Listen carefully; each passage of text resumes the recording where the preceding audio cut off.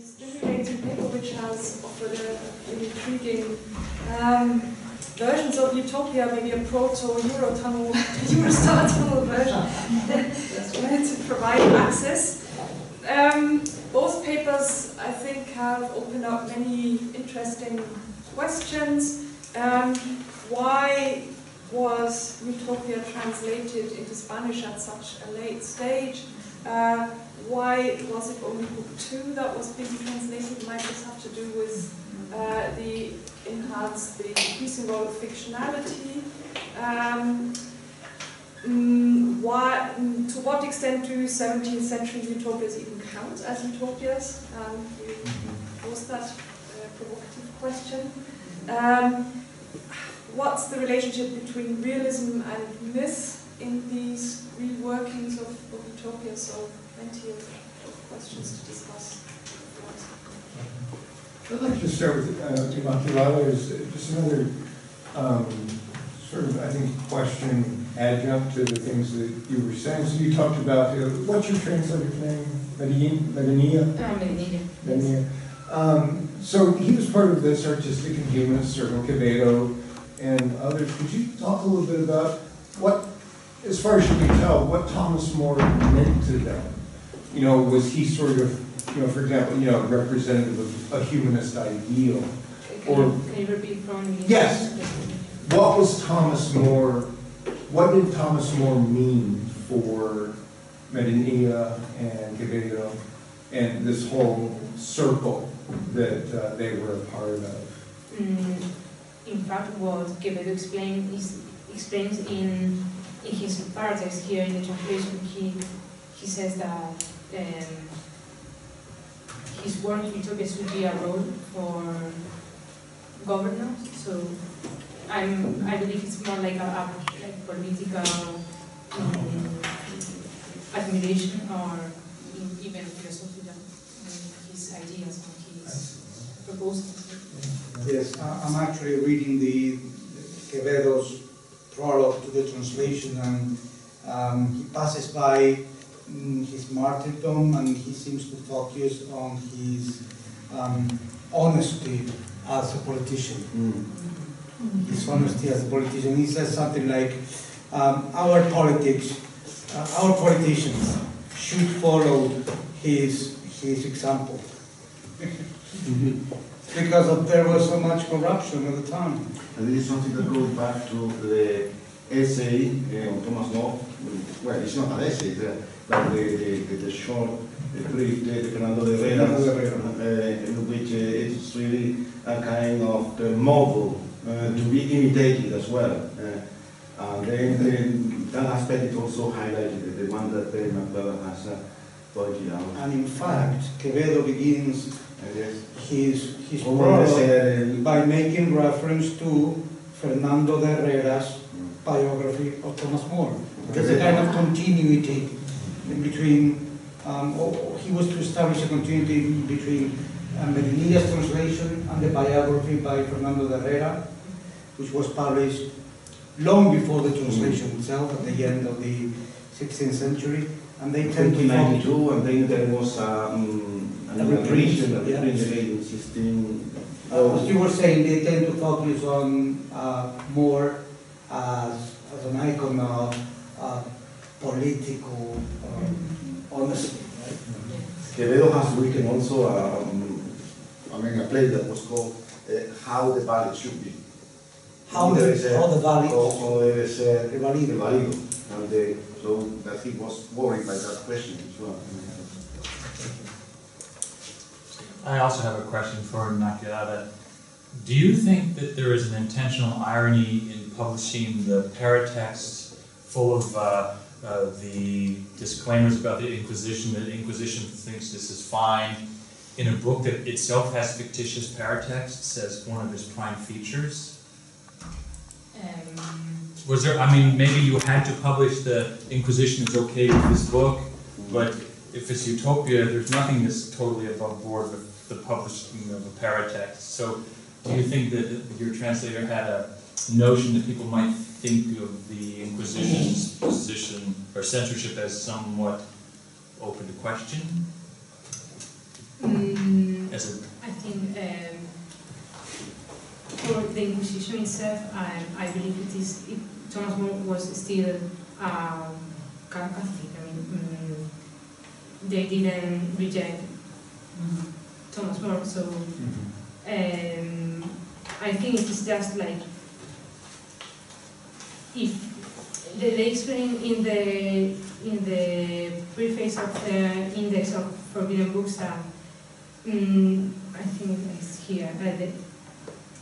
They have forbidden some of Thomas More's quotes not because he's not a happy participant of Catholicism, but because there are anti-Catholics that might try to manipulate those words. So, Probably the satirical remarks on friars in the first book. Yeah, yeah, probably. yeah, that's it. That's what what they try to remove from. So more than what did you say? Ironical. yes. I believe they didn't. I think it's not ironical. No, It's just no a intention. protest. Benison? I think maybe the French and a couple of the other early vernacular translations also only translated book 1, book 2 as well. They also those two.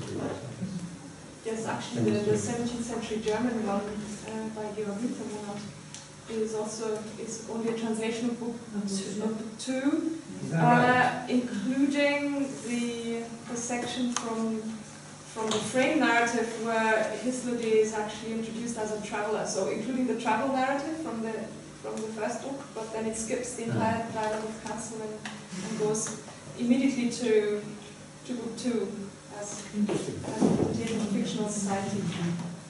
There were also collections of like travelers' books, which would be real geographical accounts, and then would also include Utopia, book 2. So you had a great interest in book 2, separated from book 1. So you're looking at it in a very different context. But it's interesting to look at those collections because real accounts are blended with these obviously fictive ones. Probably no one published book 1 by itself. I don't think so. I've never seen that.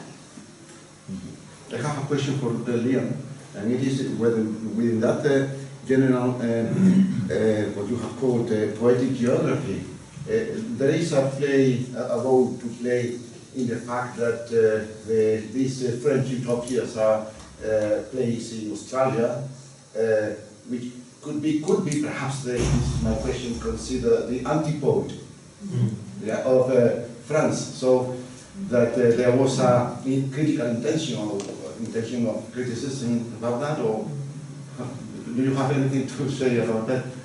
Yes, I think, that's why they, in the 17th century, they're sort of, they're building on the travel voyage account genre, but also choosing Terra Australis as is a kind of it's an uncertain space in the second half of the 17th century. On an empirical level, it's kind of a lot of cartographers are kind of deciding that it probably doesn't exist. Tasman's already circumnavigated Australia, and yet it still appears on many maps, and on others it doesn't. So it's kind of a paradoxical space. So partly it's because you can set it in Terra Australis and it's a kind of a no place. Well, it's a kind of a, it's an uncertain, it's empirical, it's truth or fiction is uncertain, and also because they're also building on the idea, the tropes of the Antipodes, it's the opposite. So it's a way of reflecting on European society. And of course, Viras has to tread quite carefully. He's obviously, there's quite a strong critique of the French regime in his work, but by sort of, making his main, the Louis XIV figure a Persian and a Zoroastrian, and then you can sort of start to distance it, and so it can sort of be classed as an Antipodean trope. But in Foigny it's much more mythical, so we actually get more, and there's more Antipodean type monsters, and there's kind of slight more imagination of the south that is that goes right back to medieval tropes of monsters, and the original Greek idea of the Antipodes being, you know, the people that stand with feet to feet, toe to toe with the people in the northern hemisphere. I was wondering if I may throw in a question here, what the role of Joseph Hall's Mundus Ante Idem was within that trajectory, because it played quite an important role in the history of the German translations. Mm-hmm. And it was, of course, a satirical text that was presented as a fictional traveler's account to Terra Australis Incognita. And Wintermann, for example, publishes a translation of Hall just 1 year after his translation of Utopia, and he calls it Utopia Pars Secunda. So as if Hall's text was a sequel of Moore's Utopia. So I was wondering if these fictional French accounts are to some extent indebted to Hall. I think so. Yeah, I mean, perhaps the most obvious one is that Hall includes in Terra Australis, in Hall's Terra Australis, an island of hermaphrodites. There's not obviously any other tropes that sort of, I mean, it's a very short chapter in Hall's Mundus, but Foigny may have, you know, got the idea from that, but he's built a whole philosophy around the hermaphrodite aside from that. But I think also Hall is important because he introduces a strong dose of satire into the tradition. So it's more classically Antipodean. It's the world upside down, whereas Moore's Utopia is kind of, you know, much more ambiguous, much more difficult. In Hall's Mundus, it's much more, you know, we have direct inversions of European vices and so, and I think, and the satirical mode comes out much more strongly, I guess, in Virus, and Foigny, even in the scene that I was talking about the tunnel, where Savoda says, "Well, you know, I was only joking about taking you to heaven, through hell." I don't know. There's a real satire. There's a satire about religion going on there, and there's a kind of almost the whole edifice collapses almost. I think at that moment. So. Yes. Were there further editions of the two 17th century French utopias? Yes, many. They were translated into German, Dutch, Italian, English. The Foigny there was a second. Portuguese, Brazilian Portuguese by Ana Maria, Ana Claudia. But more recently, or in the you're talking of them. yeah, I mean they've been read up, and I mean the Sevarambians is the most popular work. As I said, it's even been translated. It was published 3 times in the Soviet Union. It was well read in the early modern period as well. Kant and Montesquieu and Rousseau all read it, and it's so it saw many translations. Foigny's had a second French edition in 1693, which was probably not written by him because it was the year he died, but written by someone else who took out a lot of, who turned it into a deist text. And then that was the first edition. It was that edition which was translated into English. So Foigny's has kind of gone through a sort of a double sort of reception. But, placing, going back to an earlier point, placing the Utopia in the category of travel literature of the 16th and 17th century, one does find a movement from realism into romance and even fantasy. With instructions about how to get there, but then when you find what you get there, it tends to be quite remarkable. In that regard, one finds utopian fiction geographically placed in a variety of places, going back to Searching for the Lost Tribe, where you have movements of a society that was divinely ordained, but something happened, and then where is it? And it's in Central Asia, or it's in the New World, or it's someplace else. And someplace else sometimes goes as far south as Australia. That's with the stories of lost tribes. But utopianists locate Campanella locates his utopia off the coast of South America. Francis Bacon puts it on the west side of South America. And both of these places represent some fantastical place. It isn't known, but it is known. And that, I think, is the important point. It is known. The credibility of a utopia existence is based on the fact that it's located in a place that's known, but not known very well. So strange things are happening.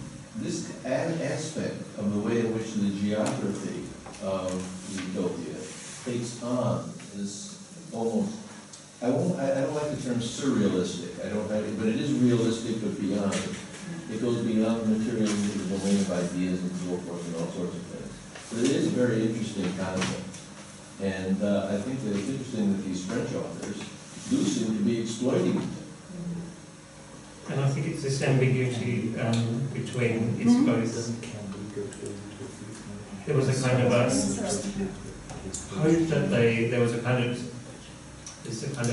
a hope, or that Prester John or some Christians will be found in Terra Australis, that some kind of familiar European civilization might be there. So that's kind of on a practical level, and then, or perhaps, yes, it's kind of sort of like some solution to European problems will be found. Thomas More says the utopians have a predisposition to appreciate Greek philosophy and the Christian religion.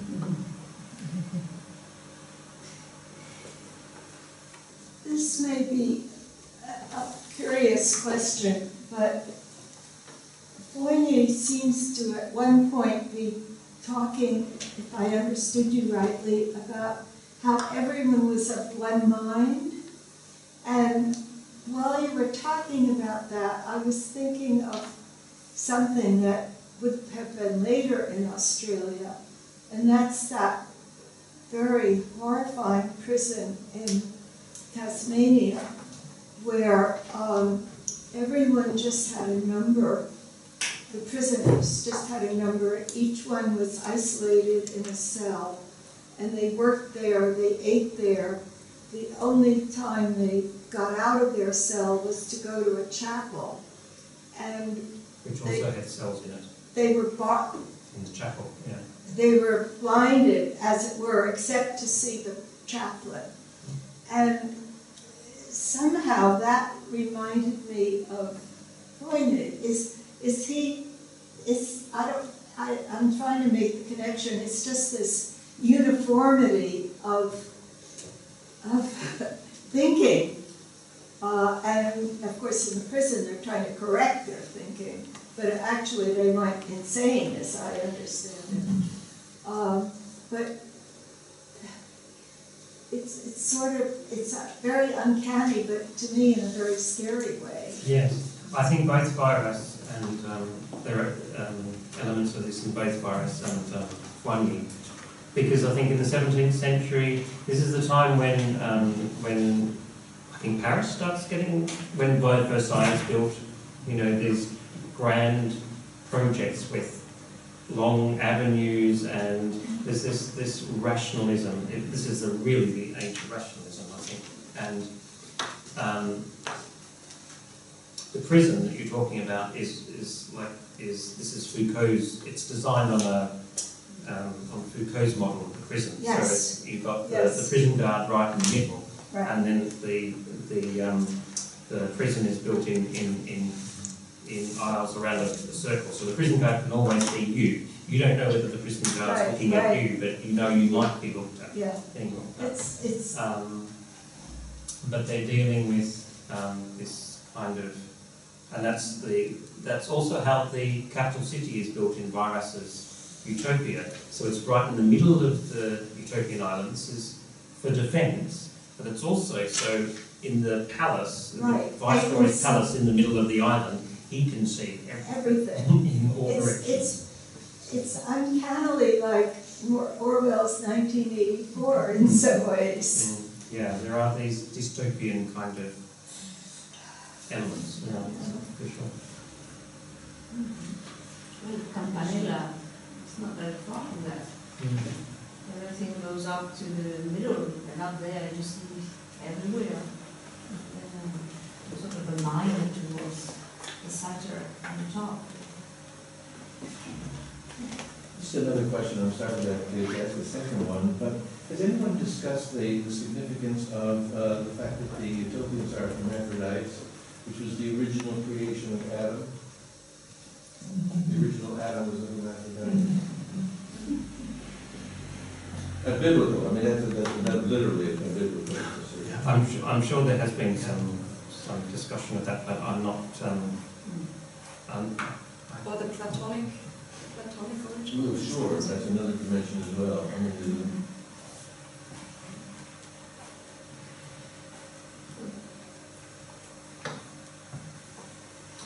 it's a question for Liam. So in Australia, if I'm correct, one of the first settlements was also colonized by the Dutch, and it was called New Holland. Like you have now still New Zealand, the part of what's now Australia was New Holland. Sure. I believe. Yeah, it wasn't this. Yeah. Do you have knowledge of Dutch colonists bringing the Book of Utopia along? Well, the Dutch never colonised Australia. They only visited.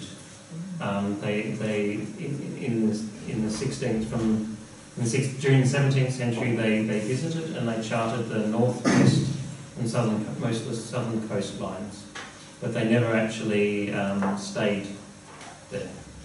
But they did. They recorded their experiences there. They recorded meeting with Aboriginal peoples. They recorded the landscapes that they saw.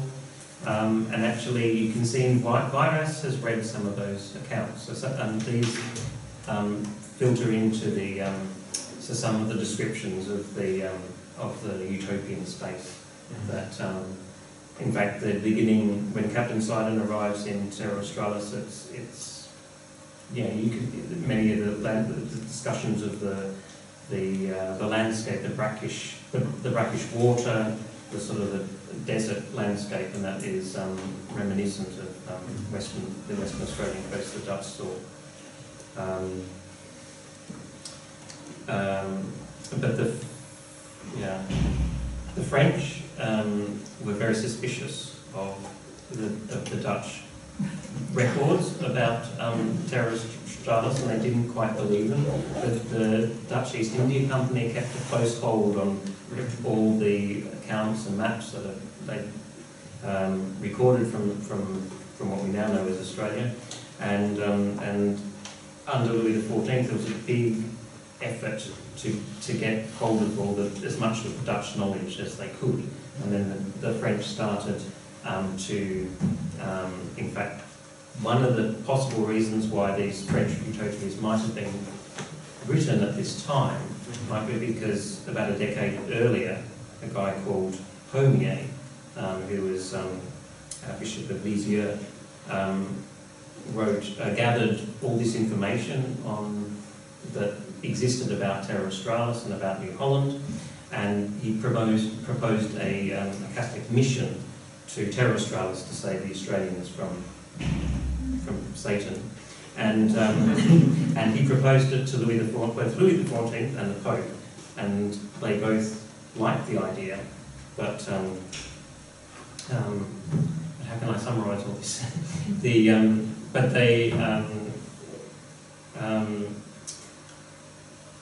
But there was obviously in France at this time there was a lot of lot of information about the South that was being circulated, but it was always hard at this time to actually verify what was fact and what was true. Were the Dutch documents real, or were they kind of, held in the lily? And in fact, Homier even probably invented a French explorer to Terra Australis, who arrived there before the Dutch. So he invented his own voyage account. It's cheaper. Yeah, they were at war, France and... Well, they did go to war, the French and the French for a while in the 1660s, I think, joined the English in fighting the Dutch. Yeah. 72. Yeah. 72, yeah. Thank you. Hope that answers the question. Yeah.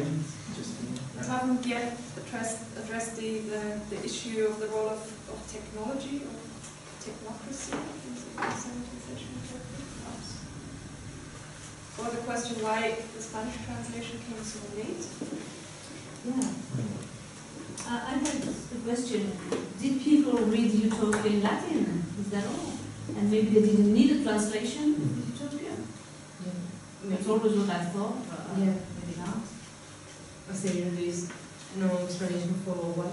Yeah.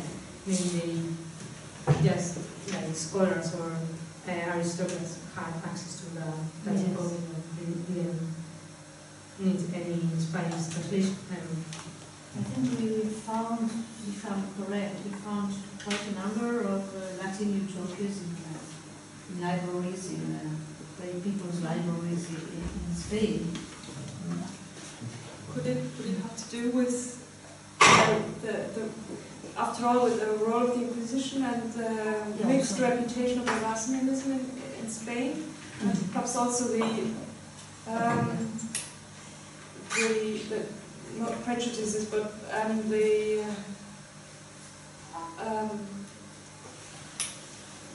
reservations maybe against vernacular or certain types of vernacular books that might be dangerous. So maybe the utopia or readership of the utopia needed to be kept within learned, educated academic circles rather than more popular circles. Would have been my guess. Probably had to do with that, but as interesting as that, as the delayed translation of Utopia, I think it is that the person behind that translation was Quevedo, who is, of course, one of the most talented writers of the Spanish 17th century, but a Rabelaisian figure, someone who was always on the outside, on whatever side, always against the system, exiled 2 or 3 times during his lifetime, and a person who probably he would think, he would consider Thomas More a sanctimonious character. I cannot see what is the attraction, what is the interest of Quevedo in translating or having Utopia translated, because I think that he was one of the most unlikely characters interested in translating Utopia. Perhaps because he was so much beyond caring what people could think of him, that he decided to make the translation. I don't know if you've had any documents, any references. Quevedo had a copy writing about Utopia or Thomas More. Yeah. Are we talking about the Quevedo that built the Pueblos Hospitales?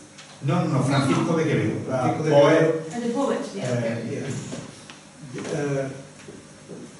He had a copy of Utopia in Latin with his handwritten comments on the sides, and as Immaculada has said, that is probably the copy used by Medinilla to write his translation.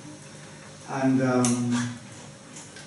as we were saying before, he was using Thomas More as a kind of model to be followed by politicians, Spanish politicians, and he also makes reference in the prologue to the translation by Medinilla. Quevedo himself says,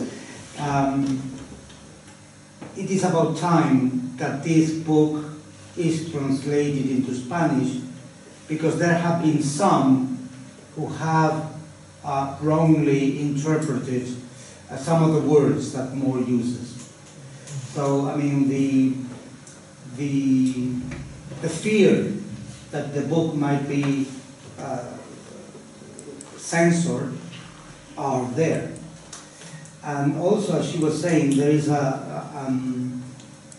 is another translation of Utopia into Spanish, Book 1 and Book 2.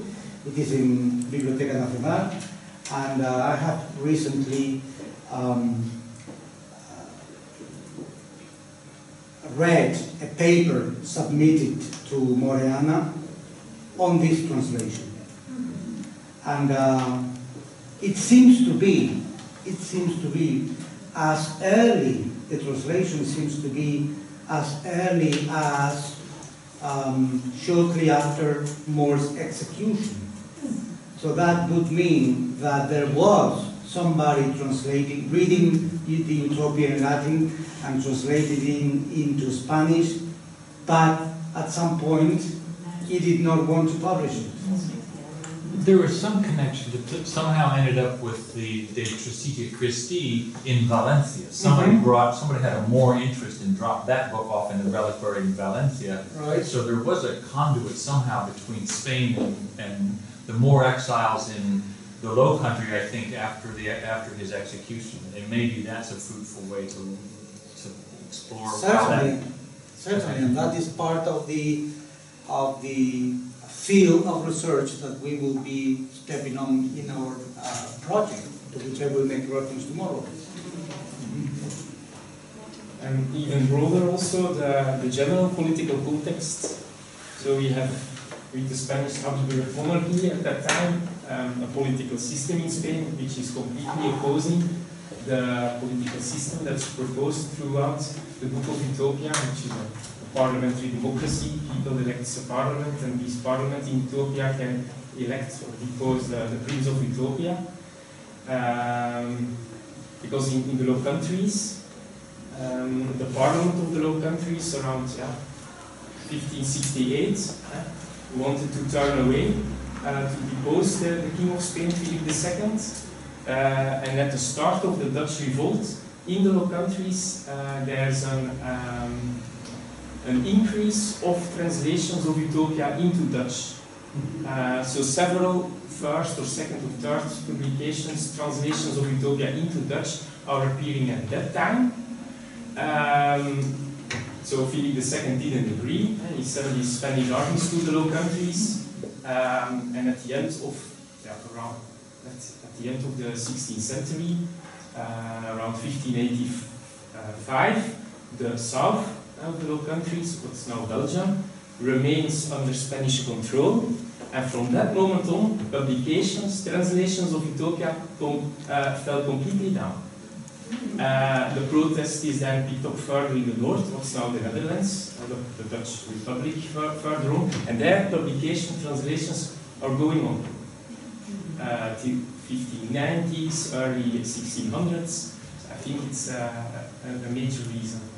So it was perceived as politically subversive by the Habsburg? Yes, because they legitimized the Dutch revolt on a political system of parliamentary democracy to depose the King of Spain as the ruler of the Burgundian Low Countries.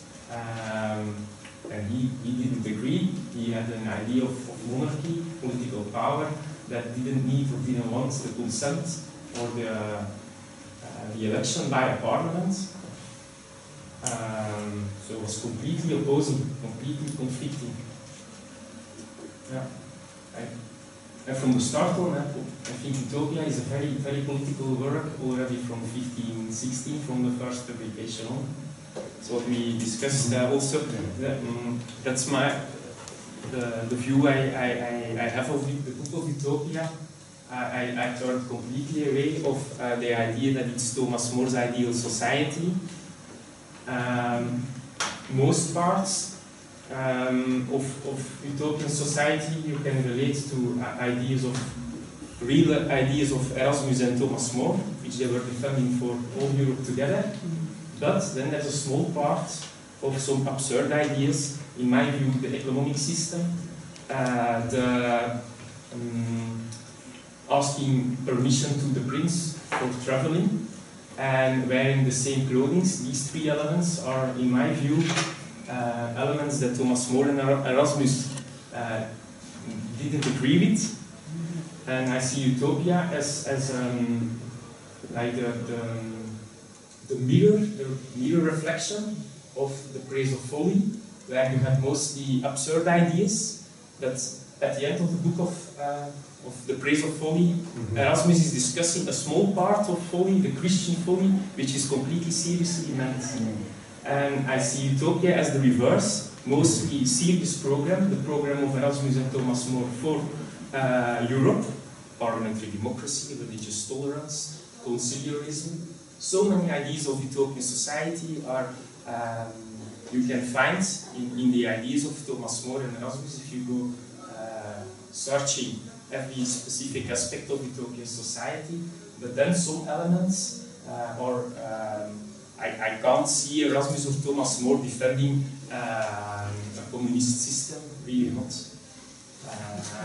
And that's like yin and yang, the praise of folly. And also to defend themselves in this political context, because it was such a revolutionary book, such a controversial book in Europe, where Renaissance princes were centralizing their power, and with a small part of absurd ideas. If at any time Thomas More or Erasmus or Peter Gillis or one of the writers of the prefaces would be in trouble through persecutions or bad for the Inquisition, then they could say, oh no, it's not only a small part of absurd ideas, it's a complete fun story, it's a complete joke. So I think this political context from the start on is very, very important. Which will take us back to the beginning of today's discussions, where Thomas Nash, who presents the Praise of Folly and Utopia as companion pieces. So, if there are no more questions, thank you very much again to our two speakers and to everybody who participated in this day's very, very stimulating, very fruitful dialogue. I don't know, Michael, say a final word? I would say thank you very much and see you tomorrow at 9. Yes.